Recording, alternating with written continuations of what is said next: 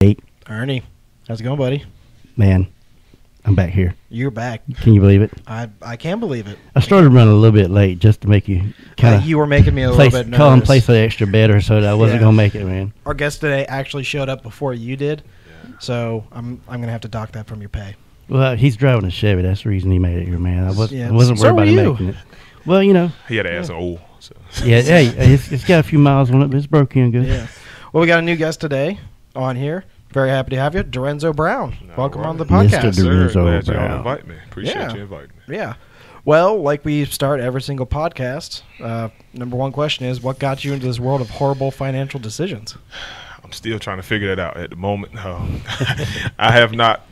I don't know. I started off with 4 cylinders. I had a Dodge Mopar. I had a SRT4 Neon, and some reason I got into that with some other buddies, Scott and some more guys, and went to the drag strip one day. I had a 98, 99 model Neon at one time, and they had Mustangs and stuff like that, and had a SI, little Civics. I believe I remember that car. What color was it, man? It was like a red. Well, my 4-door, my SRT4 was red, but I had a little Neon before that, and it was just all motor, automatic. And I remember the first. It was fast. Yeah, no, it was not fast. So we actually went to the drag strip in Kinston, and for some reason I wanted to race it. And this is my first time going down the drag strip and everything. So I had an automatic Neon. So I seen everybody else revving the cars up and then taking off. I'm like, all right, I'm gonna do the same thing. So I get in my car, I get to the line, I rev it up in neutral, no lie, boom, boom, boom, boom, and throw it in drive. I said, shit, I don't think this is supposed to happen like this, but that's where it started at. But it looked good. It didn't sound good, but it looked good. But after that, the guys were like, man, let's get a faster car. So we ended up looking into SRT4, and I went down to Raleigh and picked one up, and it happened from there. Just transmissions after motor rebuilds and stuff from there. But, I mean, it's been a fun journey. And then after racing Sean, so he used to have a GT500 back in the day. And I used to race him with my Neon, and then got on at the track at Kinston, and we messed around and ran a few times, but he could never beat me in his car. With him driving, he couldn't beat me. Now, he had to hire a driver to beat me, and that was actually Taylor. I think Taylor. Yeah, Taylor Wiley. He was the one who was driving. He was the one driving. That's the only time he could beat me in that car. So I'd give him hell all the time. Now, like, you had to buy another car to beat me in and stuff like that. But ever since then, like I said, I got my Mustang now, and it's doing pretty good. So it's been a little journey, but yeah, we've learned a little bit about that journey. So how long ago was it that you had the Dodge? When you first started, maybe a couple years ago? I want to say I bought it probably in 2010, 12. Around about 2010 or 12 or so when I first bought it and went from there. But other than that, it's been a little journey on that part. So for the hundreds of listeners, this is 2024 listen now. So you've been in this game about 12 years now? Yeah, I'll say that. I mean, it's been an interesting journey, but it went from a slow journey to a little quicker one. I ain't fast. I said game, but it's more of an addiction. Yeah. It's a bad addiction. It's I've joked with people, a cocaine addiction would probably be cheaper. It'd be cheaper. Yeah, I didn't say it would be better. You might won't be here right now, but it'll be cheaper for sure. Yeah, I didn't say it would be a better idea. I'm just saying it would be a cheaper idea. Right. You know. You spoke about Sean. How long? Where'd you meet them guys at the actual track? So at the track, Sean and so they were laughing when you snatched it in the drive. Yeah. Well, see, I don't know if he was around at that time. Then I don't know if he was actually racing much cars and stuff at the moment then. But I met Sean at the drag strip, and then like I said, that's when I had my Neon, and he had his GT500 and stuff like that, and kind of ran into him a few times, and we became buddies from there. And then after I started beating him a whole lot, that's when he came to my side then. But other than that, I've known him for a good little bit, and we've been boys ever since then. So we can talk a lot about times, but what kind of times do you think you'll run with that Neon back in the day? Back then, I think the fastest I actually went with the car was like a 7.0690. In the 8th, I didn't really care about quarter because I went quarter one time at Kinston, and you front wheel drive cars, you biggies in the front, skinnies in the rear.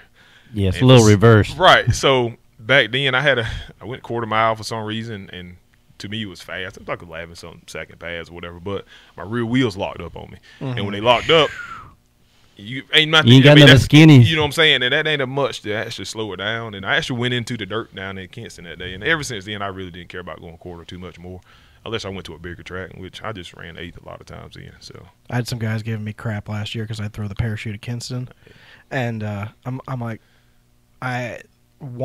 most of the time I ran down there, it only gave me my 8th mile time. Right. One time they did give me my quarter mile time, and I'd accidentally run like a high 8 right. going down there, and I was like, this is not a track to be running an 8 at. It's not. So I threw that parachute every time because those trees come up quick. Real that quick. turnoff is Yeah, you got to be on that it. turnoff is real quick. Only time I made that first turnoff was when I thought I'd busted the car and you came down to check on me. Yeah. I remember that. Yeah. It was somebody had forgotten to turn the air shifter on. Yep. So, I do remember that. Yeah, I thought I'd broke something. Do we want to talk about? We don't want to get that far ahead about people busting their cars. I remember this guy here. We were down at Jacksonville, I think it was. I forgot the race. It was a 252 race. Yeah.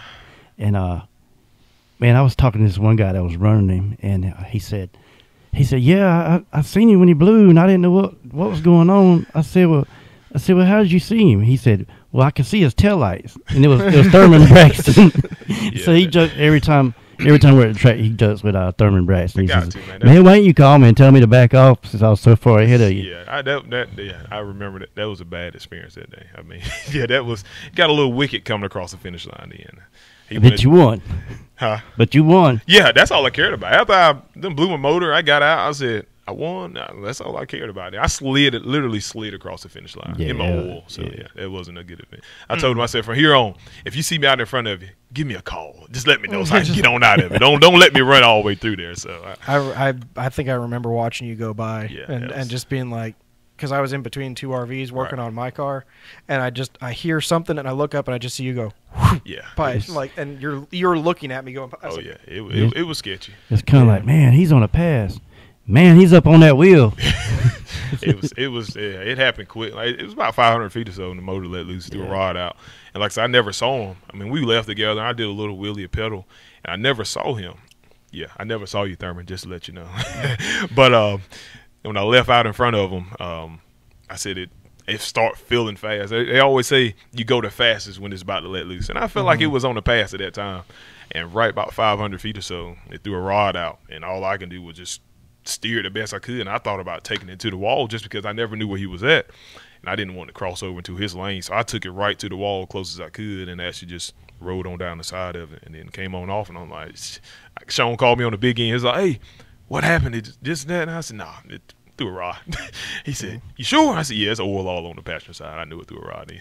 Well, you spoke about going from the 4 cylinders to this car. I mean, you've been on a journey with this car. I know he's been on a journey with his Fox body as well. Some of the guys on your team. I don't have a Fox body. It's an S5. Well, excuse me. Some of the Fox bodies are ugly pieces of crap. Mustangs. Hot takes that don't matter. There's a couple guys on your team.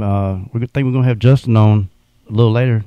He's part of your team. Hangs out with you guys. He's got one too. So talk a little bit about. I've watched the journey of this car a little bit. So I actually bought that car as a running V6 car. I had a blown head gasket, and before that one, I actually bought a black one. And when I bought the black one, I went into and was messing with all the suspension stuff, and then I realized there was a lot of rust up under the rear of it, and I didn't want to get into. So I was like, you know what? Let me find another one. So I found that one pretty cheap in Virginia. Went down and picked it up, and like I said, it had some damage on the front end of it. But I was like, that's fine. I can tube the front end and go with it from there. So like I said, it was a running V6, so we cut it all up and tubed the whole front. And, does she have a name? No Pressure. No Pressure. Yep, that's the name of her. And the only reason that name come from is when we first got the car together, had no oil pressure. We started up. I mean, it's a brand new build. Started up. It built the pressure, and then like 10 minutes in, it's dropping down. I'm talking about 10 or low. It's dropping when it get high. I'm like, what in the world? So we rebuilt the motor again, took it to the machine shop, checking things out. Hey, they said they can't see anything. I'm like, what? It's all brand new stuff in here. Come to find out, it was a brand new set of lifters that was bad. It was a trash set of lifters. It was just like, oh. So we put a new set of lifters in there. Boom, oil pressure come back. And so, I mean, for the first year, like first couple of months, it gave us hell. And I was like, a lot of shop time. So, yeah, a lot of it. So that's where the no pressure come from on that part there. But like I say, got the car going, and I mean, I swapped some. The black car I had a 8.8 rear end in it, so I put the 8.8 rear end in it, and it's just a stock block, junkyard motor. That's about it. Man, I've seen this car do a lot of different things on the track. One time I seen the wheel actually finish a race, and the car didn't finish. Yeah, so that was I was wondering if they ever counted in racing. You know, if both cars take off, and one of the cars, at least a part of one of the cars, almost like Ricky Bobby, was that Talladega Nights or something? Yeah. If one of the cars actually make the full pass, even if it's just a wheel, I mean, is that a win? That's a good question. Yeah, mine's that was actually the second. So that was the second time out with the car. So that Friday night, it was the start of the King of 252 at Kinston and stuff. In. So that Friday night, I did some couple test passes on the car and had a wastegate problem. So Buddy Harry took the whole hot side home. He added another wastegate to it. Brought it back on that Saturday. Boom, did a shakedown. Everything seemed to be okay. And then on the first round, I think maybe first round or was it the second shakedown or something like that, I was running my buddy Jason. Shout out to BPF, by the way. Running my buddy Jason. He was in the right lane. I was in the left lane. We took off. And when I took off, the car went into a bad wheel shake. And I was like, oh, boy. And it happened so quick. I didn't know what happened, but I knew something happened. But when it just shook, and then all of a sudden the back left wheel said bye-bye. And when it left the chat, it literally left the chat and it swung me around to the guardrail and everything. The reason so is because I had the wrong lug nuts on, which was my fault. But at the time, I'm younger, not really thinking about it. I had the correct lug nuts for the car, but I didn't put the right ones on. I had some Acorn ones on it when it should have had the shank lug nuts. And all it was, that wheel hop didn't help, and it just vibrated loose and sheared all the lug nuts off. So I was like, yeah, I won't do that again. So you can best believe every time I go to the track now, I'm checking lug nuts, make sure they're tight. And even if they are tight, I know I got the right ones on them, but I'm checking to make sure they're all tight now. I mean, that's been a long part of our journey with emotional damage is just nut and bolt, nut and bolt, you know.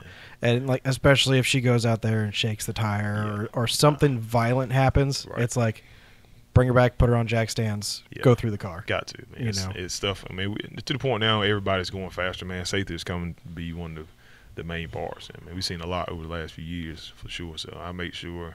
I mean, I tell my guys, hey, look, did you check this? Did you check that? Let's make sure because don't want to have that dumb moment happen again for something that small, you know. So I'd like to continue talking more about your program, and later on getting more into that last thing up there, the prepping part.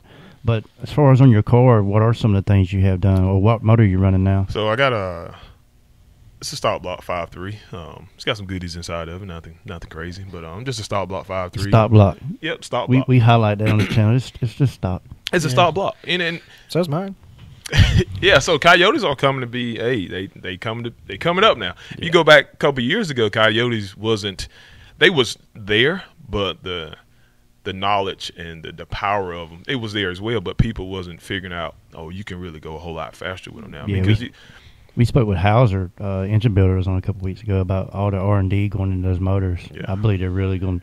I'm a Chevy guy, but them Fords are really starting to be impressive. Yeah, and they're giving the 5.3s a run for their money. Yeah. I mean, they come to be I ain't gonna say the top of the food chain, but they working their way up there. You know what I'm saying? And another thing about Coyotes, if you look at prices wise, and that's another reason why a lot of people in LS is 4 point.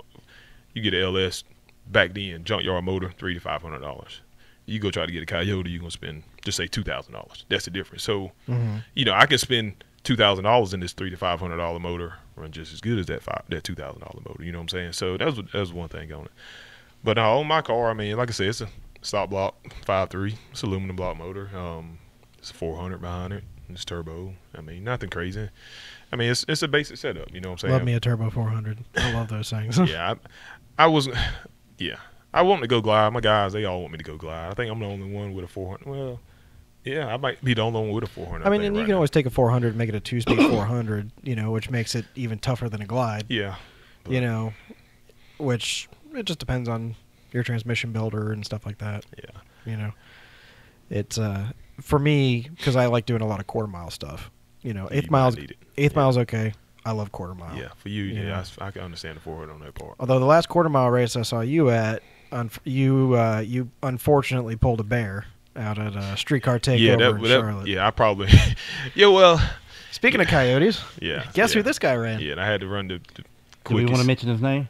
Oh, he's come up in every episode so far, so I don't know why not. He ran Brett LaSala. Yeah, he put it to snot rocket. Yeah, he put he had a snot coming out my nose on that because I was crying like a little baby afterwards. But he put it to me that night. Yeah, that was. I mean, like I say, man, you can't. I respect him. You know, that's one of those guys though. That if you draw on first round and you were to put him on a trailer, you won the race. Mm-hmm. I mean, you wouldn't have to win the whole race. I got nothing to lose. If you just beat Brett LaSala at this point, for anyone listening, if you actually line up beside Brett LaSala and you actually beat him, I mean, you just act like you won the race that day because I mean, the dude's putting he's setting the bar. He's really setting the bar. But I mean, it's good. You know, one thing I want to speak up with you, but he's actually setting something for people to look up to and something to aspire to. Right. You know, I see that with yourself and all the things you're involved in, man. It's really been cool watching you on. Like I said, I have seen you. I remember when you used to come out with your neon, just grow in the sport. Yeah. And just become more involved.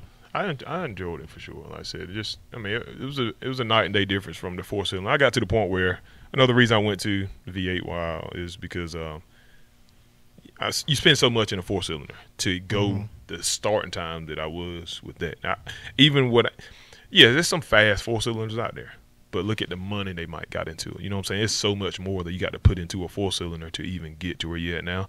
But if you enjoy it, you like what you like at the end of the day. You know what I'm saying? And plus, it's fun driving a 5-speed. It was fun doing that. You know what I'm saying? Now, I just sit here and just hold on. You know what I'm saying? But on X front wheel drive, which I guess is the top class right now, right? Yeah, something like that. Do you know how many passes they get on a set of tires? What, 12? 3. And they're not cheap tires. They're like $300 a tire. Yeah, it's a lot they put into them cars, man. And it just got old for me at one point. Like I said, I had too much money tied into mine, which it wasn't the fastest, but that's where a lot of people know me from when I started. You know, I got my name TurboDee from that car, from the guys in the street racing days and stuff like that. So. It's really all about having fun, being safe, but then, just being inspired to get out there and do it. That's something we'd like to highlight on the channel. What's one of the funniest things that you've ever done on the way to a track, or one of the wildest things you've ever done in between rounds to make your car get to the next pass? Did you rob somebody's battery, turbo? Let's see. Let's see. One of the craziest, wildest, on the way to the track. Well, let's put all right, we're going to speak on. This is just something just happened. It's not that wild or crazy, but I look at how things can turn just that quick. So just past weekend, I went to the DMV race. It was down Outer Banks or whatever. So I left home, not even 5 minutes from the house. I had a blowout on the trailer. I'm like, dang, this is how I'm starting my day off to go racing. This is not good. So luckily, I had a spare with me on the back of the truck, and I whipped in the speedway, and that spare was flat. So I pumped it up, put air in it, swapped it out, put it on. I was like, well, before I head down here, let me go buy another tire and wheel and everything. So I shot over to Leonard's in Greenville. Shot over there, and I pulled up, and I went in, got me another wheel and tire, went to the register, and the guy, he was like, all right, what size? He says, a 5 low, 6. I said, it's a 5 low. So he was looking through the computer and checking everything out. He said, well, come on outside. He said, all right. He said, I'm heavy loaded on the truck. I was like, okay. So I walk outside, and he's like, look, I can't find it in the system. He said, so it's yours. I'm going to let you have it today.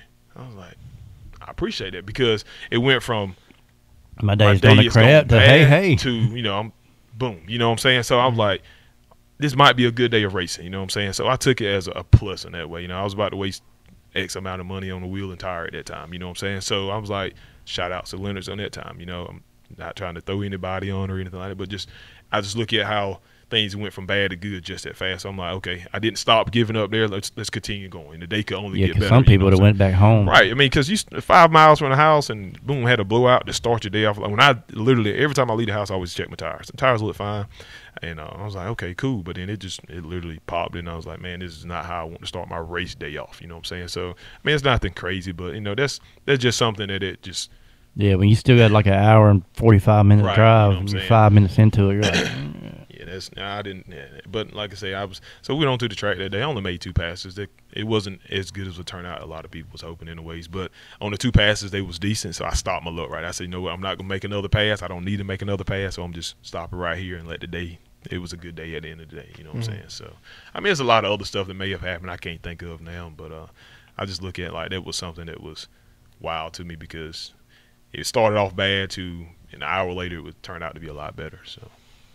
So the main reason I got to know you, and I think a lot of people get to know you, is you help pretty much everybody at the start line. Right.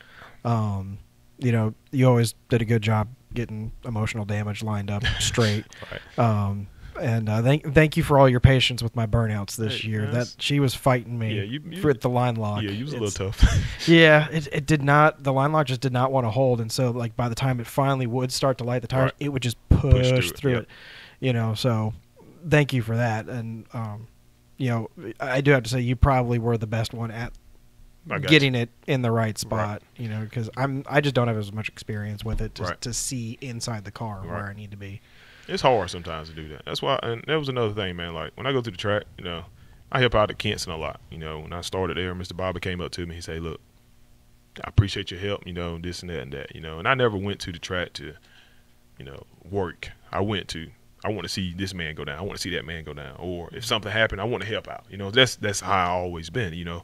And just if I go to any track, I mean, I promise you, if we go to any track and they allow me to be up by the start line, you're going to see me go out there and help them. I mean, that's just how I am, you know what I'm saying? And it just came across me. I mean, it's always something I just always want to make sure. I want to see everybody do a PB, you know what I'm saying?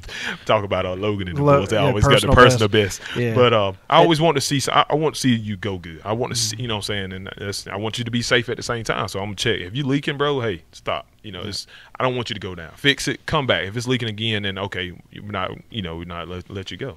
So I was very touched by your confidence in me though when I lined up for the Renegade finals. And you put your camera on my car, and I was like, oh man, that's some pressure. And then of course she snapped an axle right on the start line. Yeah, it's all good. I mean, it's racing. I mean, you never know what might happen when you get out there. But like I said, I mean, I help out everybody, man. It's not one person that I'm looking at like, no, I'm not gonna help you. I mean, I see you out there need help lining up, I'm gonna go. That's just in me. That's what I do. Well, it's kind of we go to the same tracks, run some of the same events. We end up with a family of racers. I know myself, I hardly ever go hungry at a track. If I'm out there filming or just doing like you, it is pretty cool to see you out there helping on the track. And a lot of guys, I think the racers actually appreciate it because you're a racer. You're not going to let them go down with their car because, I mean, their car, you might not have the money in their car, but you know what it costs to fix it. For sure. So if you could see something wrong, you're not going to say, no, they might can make it pass, then we'll get it afterwards. Like, no, we're going to hold this up. Yeah. We're not going to send these guys down like this. Right. And I mean, it's great to have another opinion out there. And I've seen that a lot in racing. Well, I don't think I actually told you when I blew the motor in my car at Rockingham, first person to get to me was Darenzo. Make sure I was okay. Oh, yeah. And that was scary. Yeah, we seen that happen. That was a bad weekend for our racing program that weekend as well. After you blew your motor, Buddy Tyler, it wasn't good for him in the finals. But I don't know. We might never have that guy on the podcast. He's like impossible to get a hold of. Yeah, I mean he's a busy man, so you never know. Yeah, never know. Oh man. But I was just thinking about something you asked about. A while like on the way to the track, from the track, whatever. So we went to Texas. I've seen pictures of it. About 2 years ago, I think. Yeah, it was in Texas. Went down there. That was a haul. I mean, we took a car to race down there. Well, on the way back, I will say that's probably one of the wildest trips that we ever had. We had not one blowout, not two blowouts. We had 3 blowouts on the way back from Texas, and that was rough. I mean, luckily, we get, and it's crazy because nothing that we like, how do we make it all the way here? No problem. And then on the way back, we having this. And we had more weight on the truck on the way down there. Once we got to Dallas, we went to the VP and bought some fuel, bought some ethanol and stuff like that. So it was like, just the weight hold distribution kind of like, what's different? Well, come to find out, I think we had the car a little further forward, and then we had the weights out the back of the car, in front of the car and stuff like that as well. But like we got our first blowout, boom, blew it out, and then we had to pull over and change it. We took 2 spares with us. That's the crazy part. We only took 2 spares with us. We had 3 blowouts. So the first one, boom, we put it on. We was like, okay, maybe it was just a tire. So then a couple hours more down the road, we had another blowout. Well, when we got to that gas station, we had passed a guy on the road pulling a car trailer, and he pulled up a little later on behind us while we was changing the car, changing the tire and stuff. He's like, "Is everything good?" I was like, "Yeah, everything is good." And he was like, "But by chance you gonna have a spare tire on you?" He said, "Look, man, I got one I just bought." And I was like, what you want for it? I'll give you $200 for it right now. He said, I might need it now. I got a good little trip. Like, look, I understand you might need it, but I think we might need a little more right now. You know what I'm saying? Because we just had 2, and like our luck ain't looking good right now. I said, look, we'll give you $200 right now. So we gave him $200. He gave it to us. No lie. 3 hours or so, I don't know. Down the road, boom. We blew out our last spare that we just put on, but we got his left. So we was like, okay, when we do this here, we're gonna move the car. Let's change the whole where the car sitting in the trailer. Let's pull it a little further back because every tire that we was popping was the front 2 tires or whatever. So we was like, let's pull the car back a little bit, get a little weight off the nose of the trailer and stuff like that. And we put his on. We moved the car back, and luckily we made it from. I think we was in.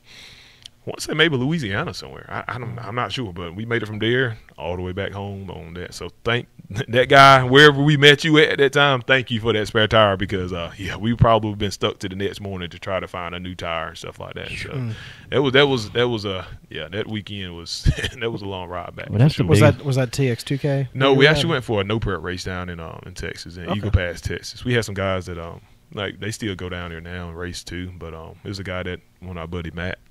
He's a no prepper, and he linked up with some guys in Texas, and like I said, we took his car down there. It's called Uncle Lumpy. Took his car down there, his car down there, and we actually did okay. And that's actually when we RRP Cali Nate. That's my first time meeting Cali Nate. We actually ran him second round. We tried to call him out the first round, but he didn't want to do the call out, which I understand. New surface to everybody, don't know this car. He's not gonna set the call out. So second round, we end up. Did some fishy stuff to get him second round, and we should have got him. We should have done the fishy stuff to get him first round because we could have fell into a second, like a first round losers bracket or whatever. But we pulled him second round, and it is what it is. But we had to run him twice. The first one was too close to call, and then the second one he put that thing on us the second round. So he was like, I'm done with these guys. He went ahead and did it. Speaking about no prep, man, I've actually seen you run some no prep and take out a big hitter. Yeah, so this past year down at Dig or Die. And what car are you running? So this is your radio car. So that's my radio car, and it's probably always gonna be my radio car unless for some reason I get a wow up my butt. But I actually drove my buddy Sean car, Wild Hair, and I wasn't that weekend. It was Dig or Die down in Rockingham. I was not expecting to run. I was going to help out like I always do. You know what I'm saying? It was a team thing. Like that's what I was going to do. And I was like 2-3 miles from the track. He was like, hey. Look, we just made some changes on the car. I've been drinking a little bit. I don't want to drive the car. You think you can shake the car down tonight on the little spot? And I said, sure. I don't care. I'll do it. So I got there, and I shook the car down. The first time ever actually that caliper car in the street. And I was like, okay, I'll do it. So got out there, made a decent pass. And he was like, look, the car worked with you in it. You want to drive the car tomorrow? I was like, hell yeah, I drive. You know what I'm saying? I was like, yeah, I'll do it. Like, So, I'll be a hired driver. Yeah. That's what. So the next day we got in, we talked about everything. It was like, look, I think since the car worked with you in it, let's keep you in it. I was like, all right, that's cool with me. So that's what I did. So and actually first round down Dig or Die. I can't remember his name right now. Mike Gunner. That's right. I don't know how I can't remember that name. I took a killer out at the time, but yeah. So I actually had him. And I was like, man, I'm like. That's kind of heavy. I mean, because he won it, 2 years or so prior. Maybe. Yeah, he's won a couple. I'm still trying to talk this guy into coming down there and hanging out with us. It's different, man. It's a different family. It's still just as cool. I might come out and watch. My car is not the kind that needs to be on a prep surface. I tried a some prep surface, didn't like it. Yeah, it's different. It's a different world. I mean, I might have been taken out by your buddy actually. Yeah. Maybe you could help us understand this a little bit. I mean, it's like you said, the some prep that doesn't give no prep any justice because when you go from radio prep to a track that's prepped for maybe like Mickey Thompson's, right, and then you go to a track that's bare rocks and cracks with Hoosiers, it's a difference, man. If I had a choice between cars I was building right now, honest to God, unless you're building a bracket car, either I'd be building one for that back of the track stuff. Or straight radial. Yeah. And depending on what your budget is, a lot of times you're going to be building it for back. And that's the thing about going no prep. No prep, you don't need X amount of horsepower. You just got to have the right combination. Suspension. That's the main thing.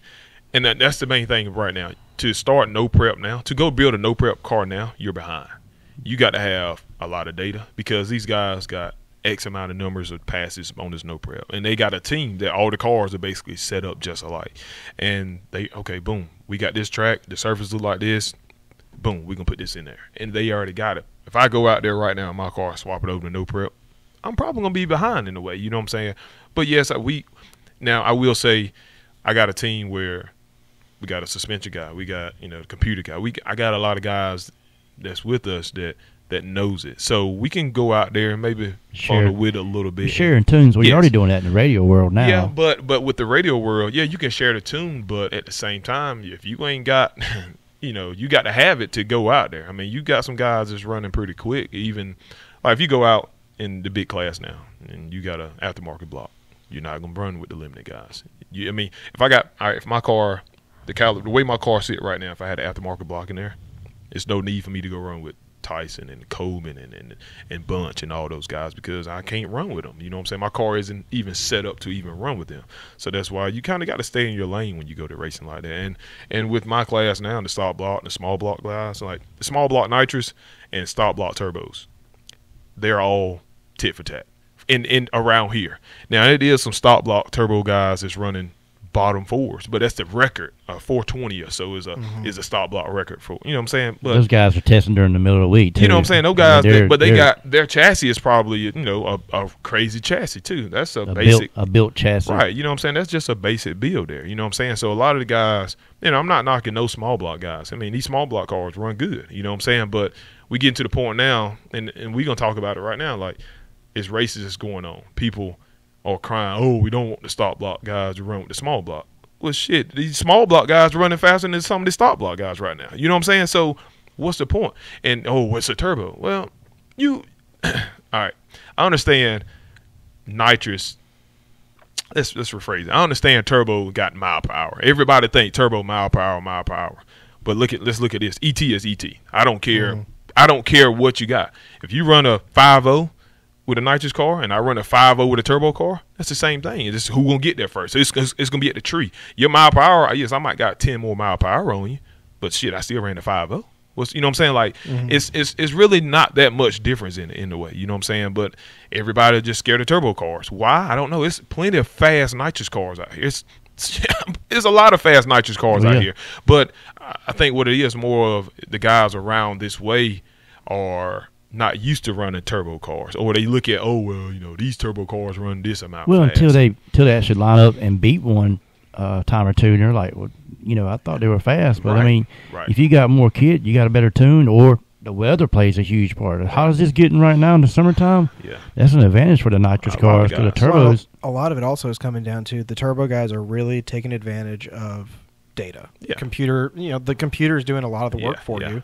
Whereas a lot of the nitrous guys are still kind of stuck into carbureted. I can put just a bigger jet in it and it will work. And it's like, yeah, it might.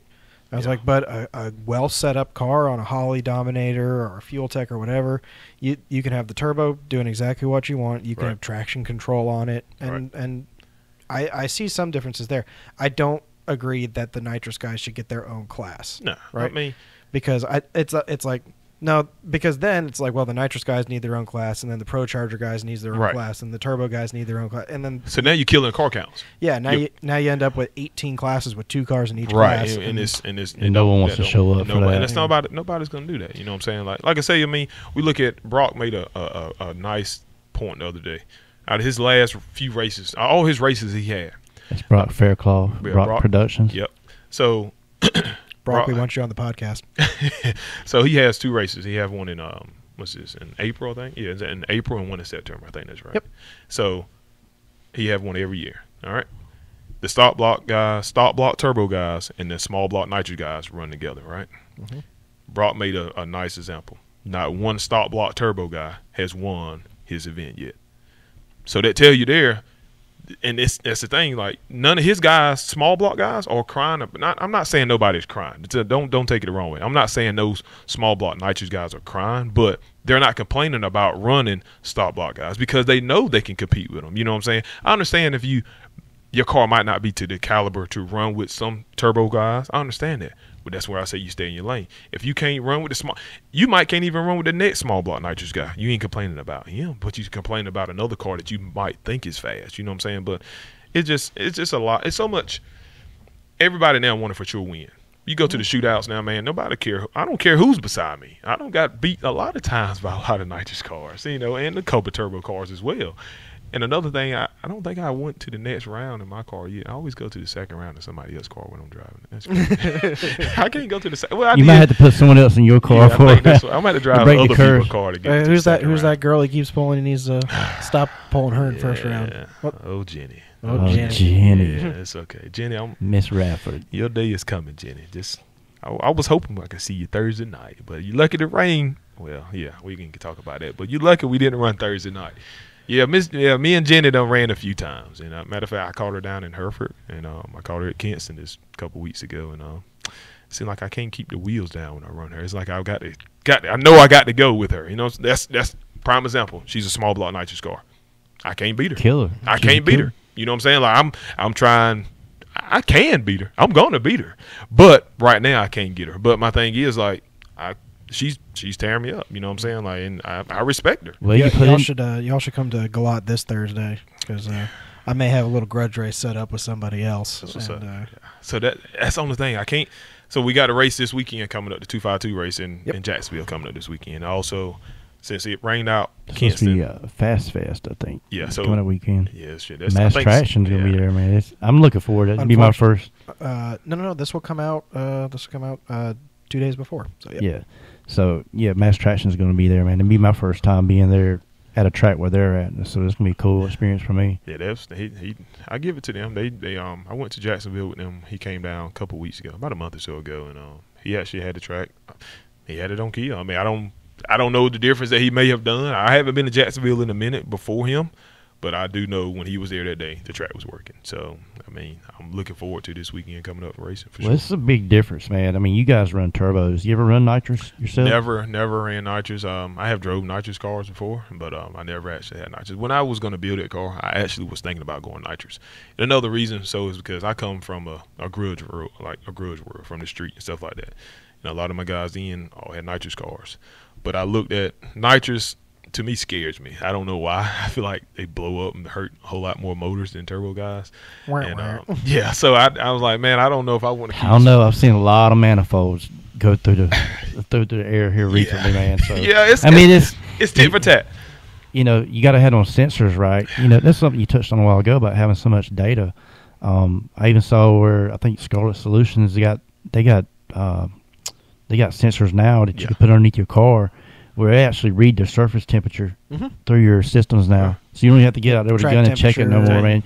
You just have one pointed at the ground underneath your car. That's pretty neat. You got one it'll read how high your car is up off the ground. You're taking off, and it'll cut it out. I mean, it's getting to be so much of a science. I mean, Forrest and I have been doing a little bit of talking, on my car. So that's what's up. Yeah.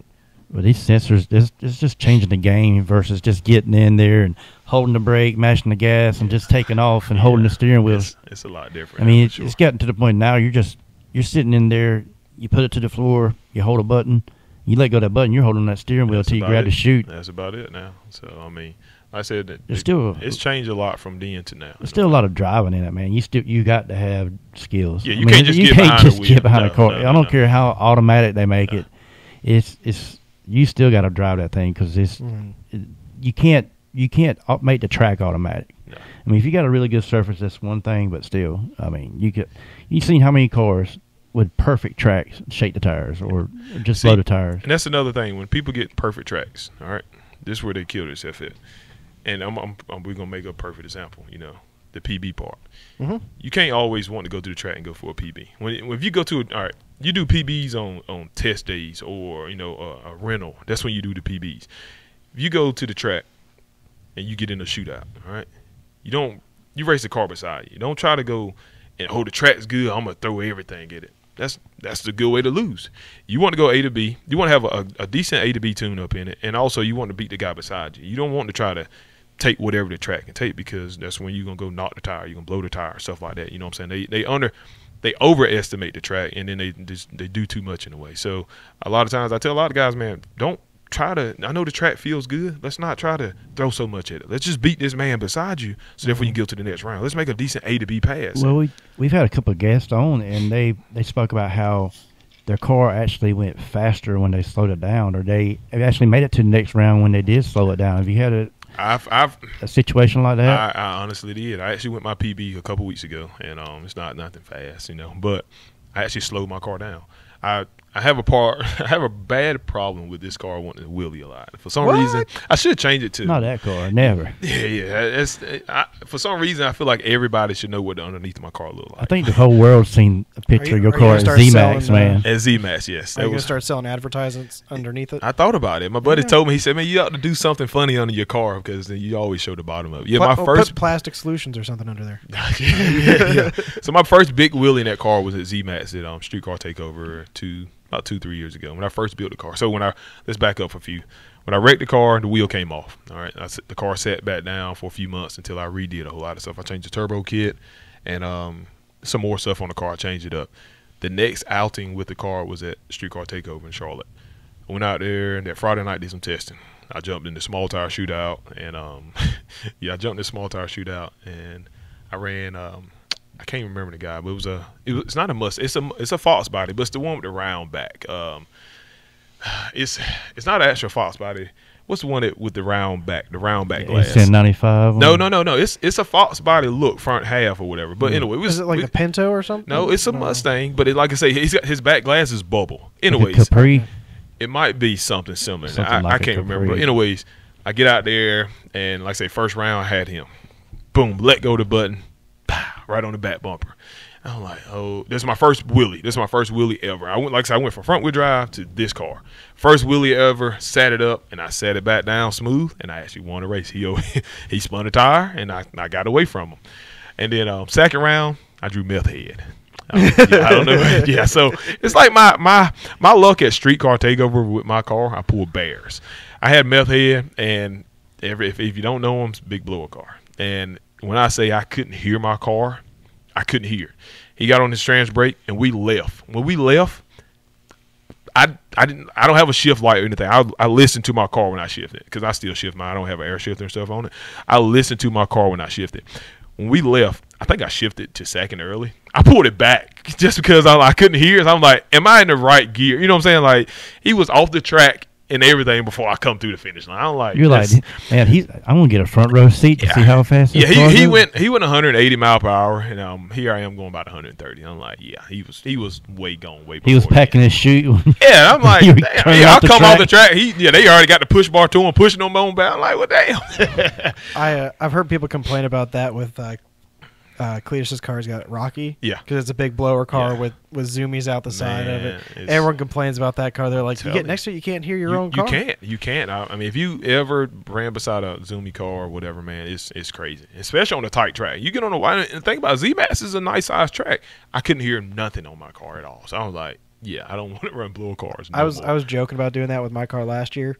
And then David put in, he added a rule later on which exhaust all the way to the back. And I was like, oh, come on. Yeah. I had a guy who was going to make me a set of zoomies to come out on my car just because I could, because it wasn't in the rules. And I was like, it's free power. Why not? Like to find that gray area, man. I love the gray area. The gray area is it's great. always there. And people, it's there to use them. Well, I mean, you can get by with it for 1 year, but then there's a rule that comes out with your last name on it most of the time. Yeah, there is. I mean, every year I've run, the next year you can basically look at it, and I'm sure you've had this happen to you too. Well, mine's simple. Well, yeah. Y'all guys have it a whole lot harder. Yeah, I mean. Well, because the problem is, as we've discussed on here, what is the definition of a street car, right? And I appreciate that is a hard rule set to get down, right? And go, okay, what defines a street car, and how do you rule out race cars from slipping into street car? It's actually funny. I've been talking with Josh Peak. I was going to tell you about this. I've been texting with him because he's adding on Thursday nights a 28s race. Right. Yeah. I think $100 buy-in. Yeah, Galot. 23rd. 23rd. This month. That. So I've been messaging with him. I said, hey, can we organize like a slower class, like a daily driver kind of class? And he's like, well, what would you want to see for rules? And basically what I shot to him as like my first addition in the rules, and you guys can give me your opinion on this. It's like, rule number 1, licensed and insured, registered and insured, and actually check that, right? Because I can tell you of all the races that I've gone to where it says that, they've never checked. Nobody. Right? Yeah. The second one was DOT rated tire. Okay. So that would, what is it? The Pro Radial is not a DOT rated tire. Right. It's got a DOT stamp on it. Right. It is not rated. It's not for street races, for drag race only. Yeah. It's for drag race only, right? So that gets that tire out, right, and gets you. But it has to. And then I also said no hard tires, right? Because we don't want to tear up the pressure. Just read the prep out. 15, either a 20-mile cruise or a 15-minute idle in the lanes. We'll decide day of, and then 3,700 pound minimum, right? If and that, I feel like that rule set is simple, where you can allow a lot of cars in, right? You can get a good car count, but it's not so light that you're having gutted out SN95s and Fox bodies and all this other stuff getting in there. I don't care what power adder you have. Right. I don't care, whether you have carbon doors or not. Or Lexan, because if you've gone to the point where you have carbon doors and Lexan and all that, you're going to weigh less than 3,700 pounds. Right. So as long as you meet the weight, I can understand it. But the whole street car, that's always going to be a hard topic, because everybody got their own opinion on the street car, and it's a lot of cars that can be driven on the street and this and that. But I know cars right now probably can sit in idle for 15 minutes and do a 20-minute cruise, but is it really a street car? We got our buddy Jason. He claims Meatloaf is a street car. He wanted to be a street car so bad. Is it? Yes, he'd drive to Waffle House, but the fact that Waffle House is his neighbor has nothing to do with it. That's a couple miles down the road. I haven't even seen it, but my son was telling me about Slick Rick taking a trip to the gas station this past week. God knows, I hate for him to line up beside me at a stoplight. I mean, that would be kind of. But it's just the whole. I mean, that's just a touchy subject when it comes to street cars, because, it's so many. You can make a rule. You can make all the rules you want. Either somebody gonna complain about it, either way, and I don't even want to talk about it, because it's hard. It's so many. Like I said, so many variables that can continue to be a street car. If you're really gonna do it, let's do a certain year up. If you're gonna do street car, let's do this year up and let it go. But I see guys talking about something right now on the street car class for 252. Nothing against Braxton, but this is just his rules. A lot of guys are talking about the heater box. You got to have a factory heater box in your car. I have no idea what you're talking about. Right. See, but this is my thing, right? That was a big argument last year. Yeah. So, but my thing is, this is just me talking. Mm-hmm. What a heater box really got to do with it being a street car? Because I'm racing. I don't have to have my heater on to race. You know what I'm saying? You're not allowed to, because it's going to drop water. Right. And most people, if they've done a swap on their car, they just got that heater coil over there in the corner. It's not hooked up or anything. Right. And it's not okay. I don't know. That rule there, I see it. I can understand it. I can understand why people are complaining about it. I do get it. Do I know why he might put it in? No, I don't know. You know what I'm saying? I think another reason he put it in is because it stopped the guys from doing all these swaps. That's one reason there. Because, okay, let's say we do a 99 and up. All right, so that'll be that. Take out the SN95s, but it leaves for the new edges, and they give you some of your F bodies and stuff like that. All right. Well, a lot of them guys, they're like me. If I do it, I can put LS in it, LS turbo, or if it fit, as long as I can make it fit the rule, I'm not putting a heater box in there. I don't have nothing in mind. You know what I'm saying? So I can understand it in a way, because if I put the LS in there and if I kept the 4.6 in there and do all this and that, I have to have a lot of money in the motor to even run with some of the guys in a way. But if I put the LS in, I can stop like LS and turbo it, and as long as it's got the right trans in it and fit the weight requirement, I probably could run over the street car class in a way. You know what I'm saying? And that's where a lot of guys are doing it. So that's why the heater box is a rule that came in to keep these guys with swap cars out of it. You know what I'm saying? But I don't see it being a rule you should have in there. Yeah, but if you spend the money, you can have a good engine shop or a builder. They could put in almost any motor they want in there and still have all that stuff hooked up. Well, but it is still just a money game. Well, that's why I put that weight requirement there, because Galot does have good scales that you can just run right across, so it's not a big deal. And I felt like the 3,700 pound one was, if you got a guy with a lightweight car, there's no way he's going to go and add 500, 600 pounds to his car just to try and run the daily driver class. Something you could add to that class is just they have to retain a factory-style 12-volt battery, because if they keep that in there, it's going to add at least 5,000 pounds, because all them batteries, man, they are freaking heavy. They are. Yeah, I'm trying to... I've realized as I'm writing up a set of rules, you got to make rules that you can enforce, right? You can check. There's no way I'm going to make every guy pop his hood so I can put a battery tester on it and go, is this actually a 12 volt? Right. Okay, it is. Great. Oh, you're 14.7. Maybe. Right. No, I'm not doing that. So that's where I'm looking at it going, okay, because I like simple, right? Like when you really start breaking it down, like I looked at doing PDRA, and it's a book. Right. The rules for the class is a book. And now I get it. Like they've studied it and they've gone, okay, this combination at this weight should run about this. This combination at this weight should run this. So they're equal. I get that 100%. But I'm going to pick on Braxton's rules a little bit. Right. For his daily driver class this year, or True Street or whatever he's calling it this year, right? If you have a Coyote motor, dual power adder, and you have a trans brake, you have to weigh 4,200 pounds. That is a really heavy car. Yeah. And that is hard. That's really hard on stuff. Yeah. Right? And so it's like, okay, well, if you don't use the trans brake, you can drop 100 pounds. Woo. 4,100 pounds. That's still really heavy. And, right. What a lot of guys aren't thinking about, I understand he's deciding that and going, okay, I'm trying to make it fair. Right? I think he said the nitrous guys can weigh as low as 3,600. There's a 600-pound difference in the class just based on what power adder you're using. But it wears on the parts a lot harder the more the car weighs, right? And it's a lot harder to stop a really heavy car. Oh yeah. Yeah, and so sure. My car last year weighed 3,740. I totally understand. With what I'm doing with the car now, it would not fit the rules that I'm making for a class. But that's fine. I'm not trying to fit this class. I'm trying to give a class for guys to run at. Right. Because technically all of them fit in the 28s class, right? But they're all going to get run over by, John Dock was joking about bringing Black Sheep out to it. It's like, okay, so we get a Whipple swapped S550 and John Dock in the Black Sheep, class. Yeah. It's like this guy's going to run a low 6, maybe a 580. That's going to run almost a 3-second pass. Right, yeah. And so, that's where I'm going, okay, let's give a class to these guys. Make it simple rules and try to get 16 cars in the class. And I think at that weight level and the basic rules, it gives everybody a shot at it, at least. That's understandable for sure. The weight rule is... It's a killer. Like you say, it's going to get your puppy kickers out of the way, and you're not going to have these guys, 3,000 pound or just 2,500 pound car or this a street car that jump in with somebody that weighs 3,600 pounds. You know what I'm saying?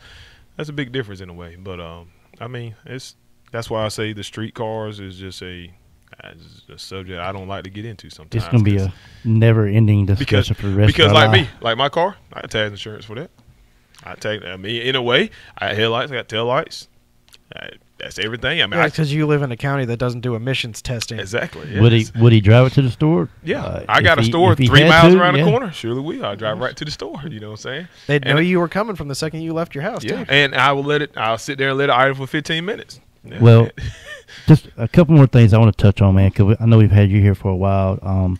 I've seen videos going around or something of you riding on a tractor, man. So are you getting into farming, or you more in prepping tracks? So what's going on? So man? That was another thing. Like I say, when I'm at the drag strip, I help out a lot. And at Kinston is one of my. Just say Kinston, my home track, and Mr. Bobby, like I say, he's a good guy. And then a lot of times I help out doing from prepping the track to cleaning the track. And at that moment, I think the video that you saw, I was going down to. I don't know. We was going to do something on the track that day, pick up something, get a car off the track or something. I can't remember, but that's what that video there was all about. There, it come from my TikTok, so it was something I posted. You've been learning a lot with that. Learn more about the prep that you might can actually put into your car or your program about how to do that. Well, I think he was about to go down the right lane too. He seemed to be spending a lot of time on that right lane. Well, I got lanes of my choice, but no, prepping, man, is with our guys, I think one of the biggest things we play about on the prepping part is if for any car or stuff like that, just the suspension and stuff, learning that a whole lot more, and then tire pressure I noticed plays a lot more because all our cars right now run about the same tire pressure in a way, and it all works, you know what I'm saying? But there's some guys I talk to and they's like, oh, they run this amount, you know what I'm saying? They run maybe 2 or 3 pounds less than us, but then your wheel is wider, so you might don't need as much, you know what I'm saying? So it's every car and every team is a little different. Like I said, with my guys, we got like So what my team, Slow Cars TV or whatever. So I mean, I got a big group. So it's me, Buddy Tyler, Sean, Corey, Jason, Logan's building a no prep car right now. We got Will, we got Matt, and those are my close knit guys. I got a lot more people. You know what I'm saying? Like Justin Hill. For some reason, Justin, if you watching this video, okay, it's about that time for you to come back out. You better be watching this video. It's about that time for you to come back out. And your car it was broke last year. You fixed it now. Or you got the parts to fix it. So come on back out. Let's get the racing or whatever. But like I said, we got a lot of guys, and all our cars are basically set up just alike in a way. You know what I'm saying? Even only one that's not set up the most, I say, was Justin car. It'd be Justin Hill car and I say the wheel truck, the little twin turbo car. Yep, Chevy Love and stuff. But those are only two that's really not set up. But everybody else, we're all Mustangs. We all set up just alike. And like I say, Logan, he's building a no prep car right now. So we're gonna stop switching from radio cars to go no prep, because it's a lot. When you try to take a radio car, like Sean car, his car has been on no prep before, but it didn't do good. But once they found out the keys and what really works for no prep, that's why we took it out. When we had 700 pounds in the rear of his car to try to make it go down, because his car is so nose heavy. The percentages on it, that's a lot of things. Like a lot of people that go no prep, they don't look at your percentages and stuff like that. And we had to put 700 pounds in the rear of his car to make it work. Where your car, you set your car up for no prep, you might only got 200 pounds in the rear, because your percentages is more to the rear. You know what I'm saying? So a lot of that stuff plays a lot of difference when you swapping from radio to no prep, and just too much. So now we're going to have a dedicated no prep car. That's what we're going to do. I mean, our buddy Matt, he has a no prep car, and that's all he wanted to do anyways, but he's getting it back down here soon to do it. But it's a lot into that stuff, man. But well, you going to have more information about that on your YouTube channel? And yeah, so like I said, I just started back making some more videos here recently, and shout out to everybody that's been subscribing. If you haven't subscribed, and if you're new to this, to me, and you know, Slow Cars TV, and make sure if you're watching this, subscribe to him, man. Like I say, I mean, these guys hit me up, and you know, I'm glad I was able to come out here today and actually talk and share some knowledge with them, or not even knowledge, listen and learn from y'all as well. Yeah, we all learn together, man. But I mean, mine is mainly just our guys racing. And, you know, I might do a little shop stuff here and there, but I mean, it's just something that's I post and just trying to have fun. That's basically it. I'm looking forward to having you back on in the future, man. Maybe have some more of your team members come on with you. That'd be really cool. For sure. I've got a couple guys that's be looking out. I got some that I know you really want up here real bad. I know Tyler and his son, for some reason, you told me. I know y'all got a little story, a little history. So I think we got a little bit of history. I've never run you, but man, thank you for coming on. Thank you for pulling me off the track that day. Yes, sir. It was you know, that was not a fun situation. No, it's never fun getting pulled off the track. No. And, you know, in the video, I might post the video on here. You can hear, you know, Darenzo in the back going, you know, hold it, Nate, hold it. Yeah. You know, and, it was, you know, I could feel you guys when I was in the car just, you know, hanging on for dear life. Oh, yeah. So, you know, but I kept her off the wall. Yeah, that's the main thing. So, all right, man. Well, we're going to wrap it up there. As always, I'm Nate, the Fast Plumber. I'm Ernie from 10-5 Live. I'm Darenzo Brown, a.k.a. TurboDee at Slow Cars TV. Yep. Hey, don't forget to sign the hood before you head out. Yes, sir. We'll. All right. Thank you very much. Appreciate you. See you guys next time. All righty.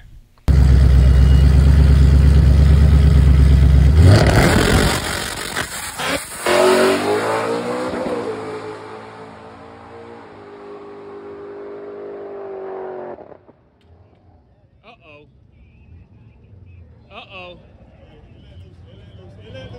Let loose, y'all. Hold it, Nate. Hold it. He got it.